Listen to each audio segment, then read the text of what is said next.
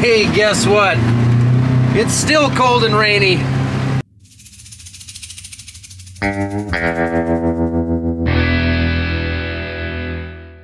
First thing this morning, I've got JZ Fire Extinguisher Service out here, a local extinguisher service company, and they're gonna look at all of our fire extinguishers that we have around the farm here. I don't remember exactly how many there are. He's got that number, but basically he goes through, makes sure they're pressurized, makes sure they're full, puts a new tag on them just to say they've been inspected. He makes sure that if we need them, they're gonna work, and if we've used them, that they're back up to snuff. Oh, this is just lovely conditions every day out here. That's a big one. That's what she said.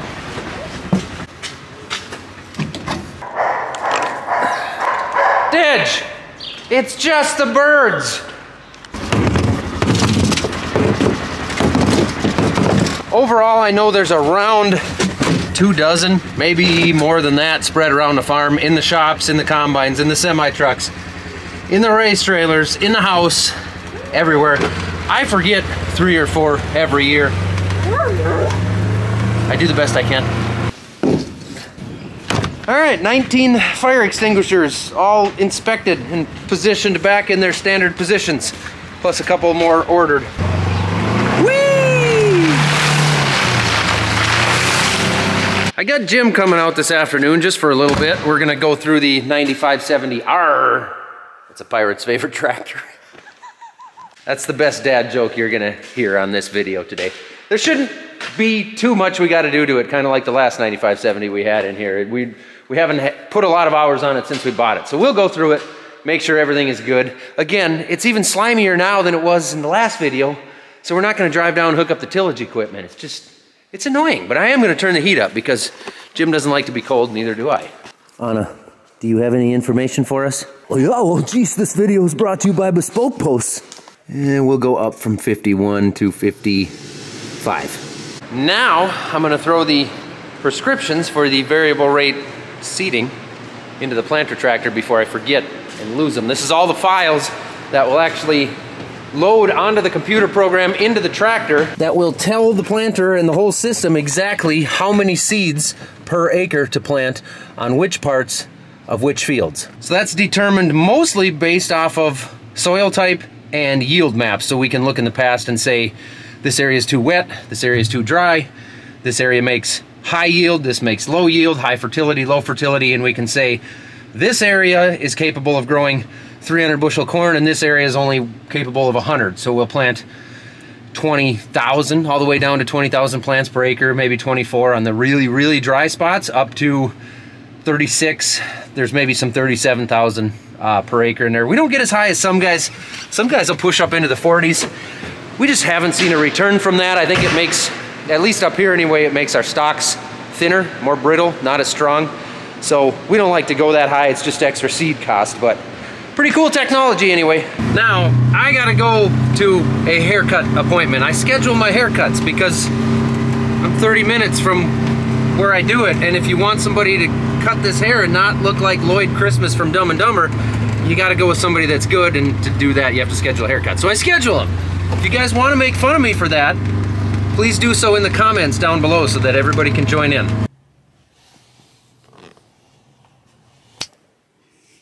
Much better. Hi, can I get the flamethrower meal, the 3rd pound, number 7, and then a small cookie dough blizzard? But either way, Dan, it's user error, for sure. Neighbor called. He's got a feed truck stuck next to the hog barn, so they don't have a tractor there currently. The guys that own the hogs don't live there. Guess what? Anna wants a ride. Anyway, I'm gonna grab a yankum rope and put a little weight on the front of this thing. I need to put the push blade for the snow away anyway, and I can't get to the regular bucket because it's behind that trailer, so I'm just gonna put the snow bucket on. Like I say, I gotta put it away anyway, and it should help having a little weight on the front of the tractor when I pull this. Oh, missed the hooks.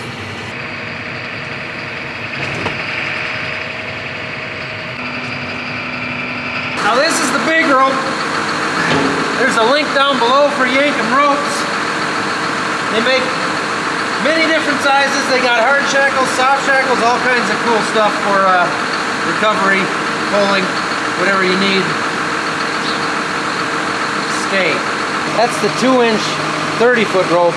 Shows 131,000 pounds. I'm pretty sure they make bigger stuff than that, but this is what we've used. And we got the shaft shackles that'll hook around anything. So then you're putting rope on stuff.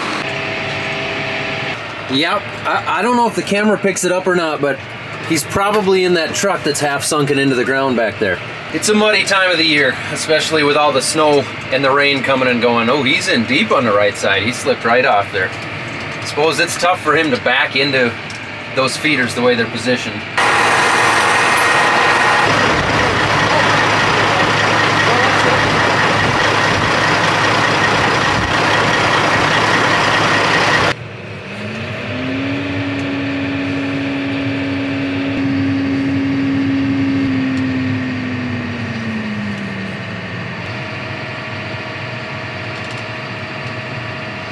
Come on.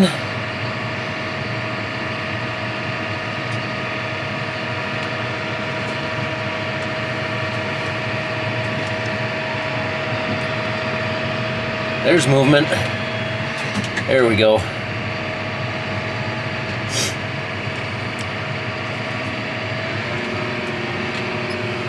Well, that wasn't so bad. He was full on feed, so I was being pretty careful there. I don't know. The rope absorbs a lot. They're pretty awesome.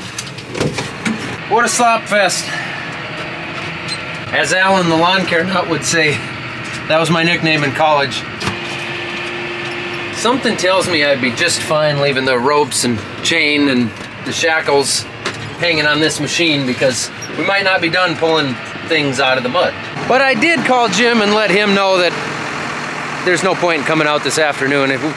I'm not going to be down in that black mud hooking machines up, and we don't have a lot to do in the shop right now. We got plenty of time. Obviously, we're not going to be planting in the next couple days, so he's going to stay home for the rest of today, so I'm going to keep tinkering here. And even though I pumped this pit out 2 days ago, I'll pump it out again. This is our containment area for the fuel barrels in case we'd ever have a leak or a spill. It's contained within here, but we can't have it on an automatic pump for obvious reasons. If one of those tanks goes bad, we don't want to be pumping anything out that shouldn't be pumped out.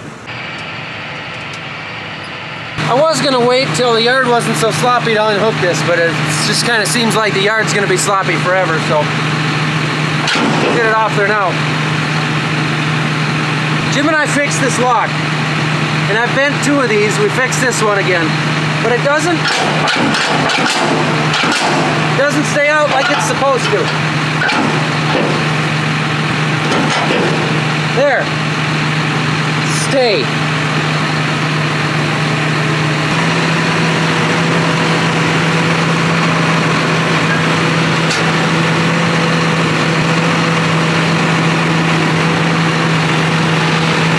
That went exactly how it's supposed to, which is not normally the case. Oh, look at that. It's a new day. Anna's very excited about the beauty of this time of year.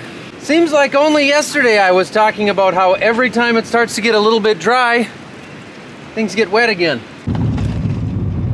The snow's not currently coming down, I don't think. It's just a 40-mile-an-hour wind gust right now that's blowing the stuff around. But since about 5 a.m. this morning, it's been pretty nasty out. So right now, I'm gonna head a few places. Gotta go to the post office, the bank, the license bureau, the tire shop, and I gotta have lunch with a guy about a thing. Potentially something that could bring some content to this channel, and more importantly, be a good investment for the farm, for myself over time. But that's all I'm gonna say about it right now, because we really haven't gotten into any specifics. I have no idea if it's gonna happen, so I'm gonna leave you hanging. You're not gonna find out. Well, just keep the place safe while I was gone. Need anyone? Maybe did jade somebody. She's looking a little husky. Get down. Jeez. Well, lunch was cheese ditch. All right, we get it. It's not nice out. You want inside. Stepping under my feet is not recommended. Are you good? No, not you. Get out of here. Get. Got your paw a little bit there? Lay down. Have a rest. Stop eating the back of her head, please. I think they're probably fine.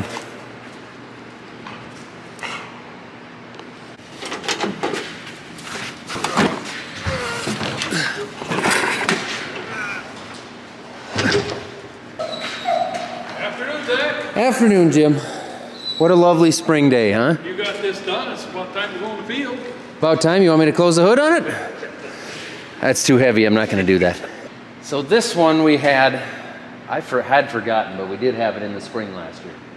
And I think it did more tillage than the other one. So it's maybe got 150 hours on it. We'll see what the filters say, and then... This one did more tillage than the other one? This one did more than the other one, yeah. I think so. Because that other one had that strip tiller on it forever. So this one ended up with the ripper on it, and then the Mandako, and then the Wishek. So we'll see what the filters say once we get through the panels. I don't need to open that one. That one there says 1,161 hours, changed March. I'll fire it up and see what's on it now. I don't know if you guys can hear the sound of that German Shepherd or not, but she... I've said it many times, I'll say it again. We need 1 million subscribers to get Anna in here and make her happy. But I'm telling you, it might make a really interesting video actually, because I think fur is gonna fly everywhere and she's gonna hate it. Buffering. Still buffering. Now I just gotta remember where... I haven't gotten there yet. Computer just woke up. Yeah, and then I gotta remember where it's at. What the hell, dog? Go under engine, I think. I don't know where that's at. Engine, there we go. No, oh, 1374. So we had 1161. 1161. It's got 215 hours on it, 213. We'll let it warm up a little bit to heat the oil, because then it drains better into the pan when the oil's warmer and lighter. And then we'll pull it forward a little bit farther up into the main bay. We're going to end up doing a little bit more to it than I thought we were. Not sure I got an oil filter for that thing. Luckily, I just drove past John Deere 30 minutes ago.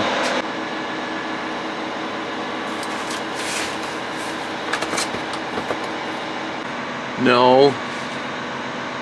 No, I don't. Maybe it takes the same fuel filters though as the couple other ones. This one's got the 15 liter in it instead of the 13.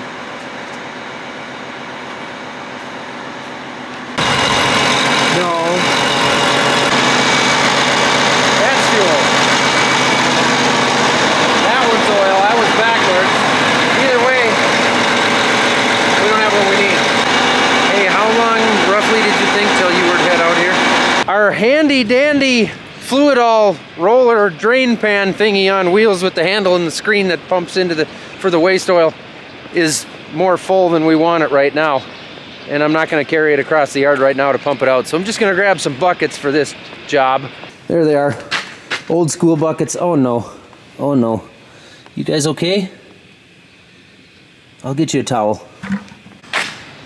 The Fluidol pan is really nice, but this tractor's luckily got plenty of clearance under it. We don't necessarily need it, but it is handier, and it's necessary when you're changing oil under a truck that doesn't have enough room for a big old bucket.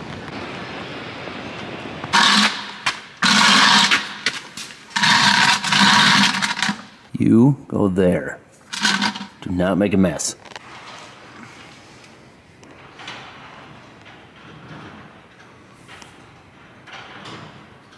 Feel what's happening, but I don't know what I'm doing.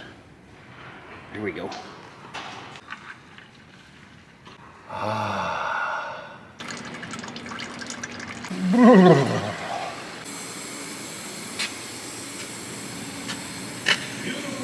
I think I'll put this one, the ITC with the Jimmy rig, WAS signal, on this rig for now.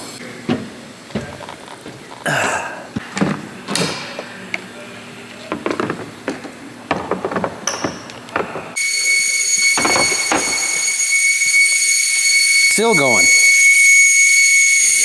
It takes a long time to let 2 or 3 pounds of air out of a giant tire like that. Oh, we never got to cleaning that mess up last fall. That one's me. That's it for junk in there. Hey, you're making an awful mess. Well, I'm cleaning the mess up. Oh, okay. So that we can make it again. There he is. Dad's back from Arizona. Grabbed us our filters. Even the dogs are happy to see him. Hi there. You came back from Arizona on a nice day. Yeah, you aren't planting corn today, huh? Not today, no. Okay. No, actually, we haven't even started yet. A lot of people haven't between here and Denver, or Dallas. Dallas? Yeah.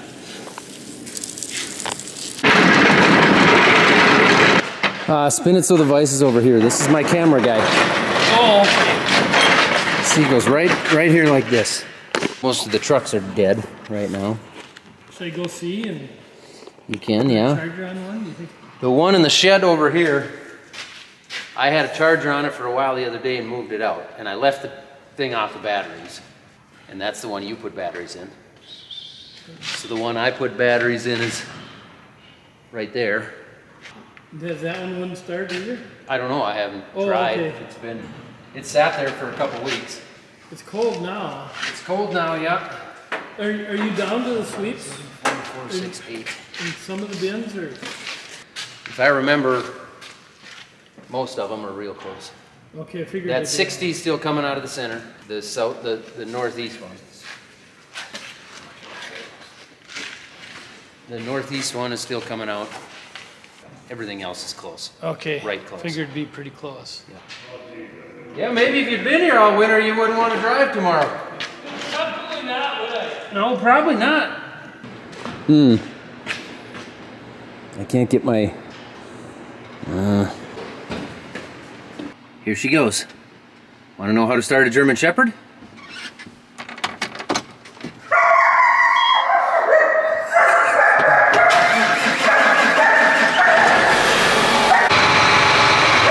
I only got 2 feet before I run into the back wall, so I'm going to do my best to judge and make that not happen. I didn't hear anything. Oh, I can make that.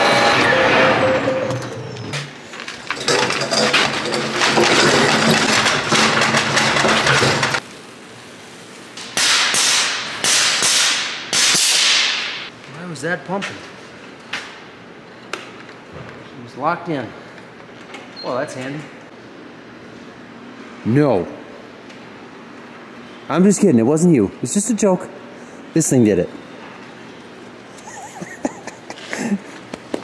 Just kidding. Just kidding.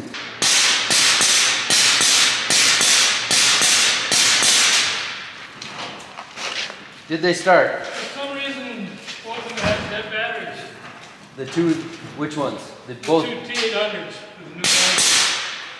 The Pete started, or you didn't try it? I didn't try it. So the two trucks that have brand new batteries are both dead. Yeah. What's that plug-in? Is it electric? It's got a plug-in, Jim. I think it's electric. Well, last call without plugging it in.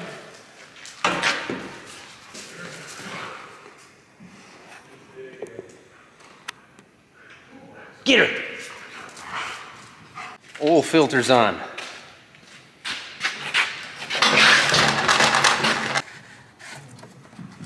Come on, spinny thing. Stupid plastic safety cap garbage. Probably made in China. China.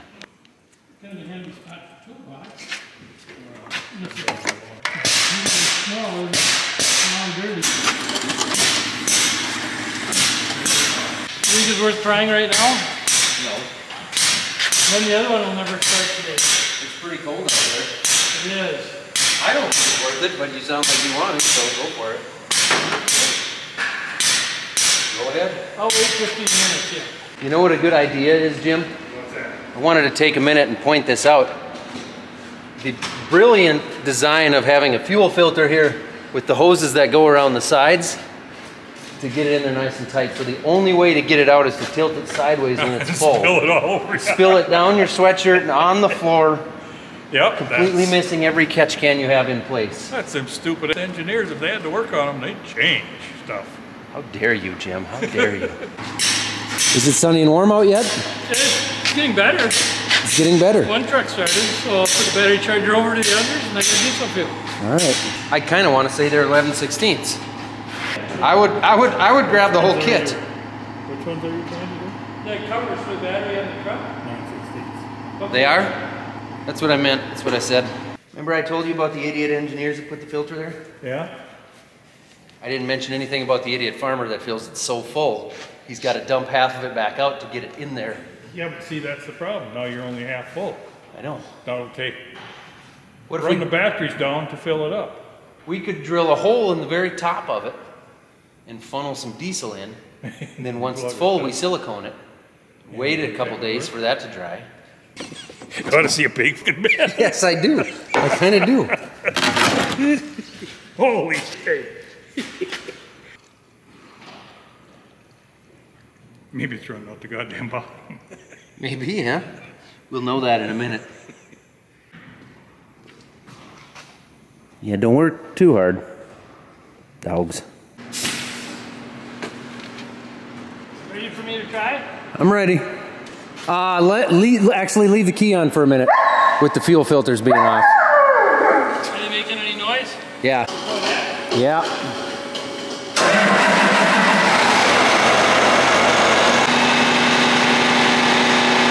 Must have been enough fuel in it. Gotta be careful when you change filters. You don't want to airlock them. Get air in the system. That sucks. Damn, who made this all sloppy over here? I did that. Damn I engineer. admitted to it. The engineers. Damn engineers. Damn engineers. A couple quarts, probably. Yeah.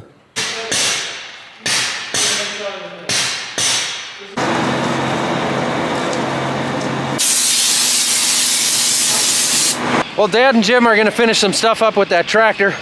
I gotta head in the house here. I've got a conference call I gotta be on. Then I'll be back out here in a little bit. All right, it's time for one of my favorite times of the month. But in order to show you guys everything, I've got to get my elaborate, fancy show-off table ready here. I still think the automatic down tailgates are just weird. Bespoke Post is the monthly membership that actually delivers awesome boxes of stuff, really cool stuff from top quality brands directly to your house. The membership itself is actually free, and each box is valued at roughly $70, but you actually only pay a fraction of that cost. About 90% of the products actually come from small businesses, and many of them are actually from right here within the US. P3 flashlight. Look at that. You could clasp your flashlight on that guy right there. We've got a Tactica M250 hex drive toolkit. You see, it's a lot like Christmas, only better because you don't have to sit down with the family and pretend to enjoy stuffing and turkey or anything like that. Ooh, got 6 bottles. Not hot and not sorry. Kill sauce. Jamaican sauce, Jamaican hot sauce. I have no idea how to pronounce that, but smoky ghost pepper goodness. Very hot. Original habanero, triple extra hot, spicy sweet soy sauce. Hob sauce. 6 different bottles of hot sauce here to add to the already cool 3 products that I've got. This one's gonna involve fire in some way or another, which is always fun. We got a s'more kit right here. Classic s'more kit ticket chocolate. Campfire stories deck? Is this a deck of cards? Prompts for igniting stories by the fire. This will actually, might be really cool sitting around the fire camping. It's A Bigo small batch fire starter that kindles, so fire and food. 1 log fire, handmade in Minnesota. Look, hey, I know where that's at. And of course, you can't make s'mores without the proper s'more forks. There, that'll come in handy for the kids. They love making s'mores when we're camping.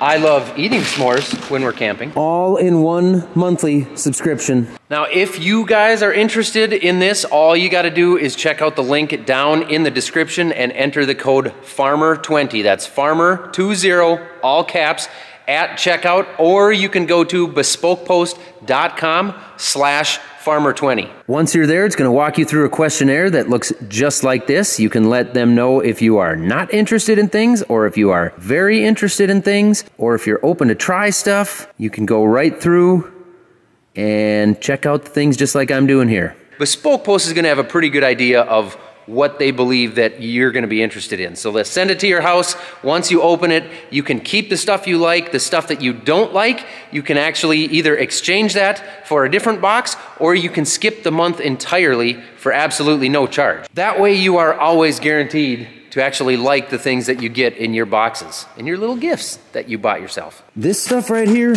I'm going to go ahead and put in the camper directly right away. It's almost camping season.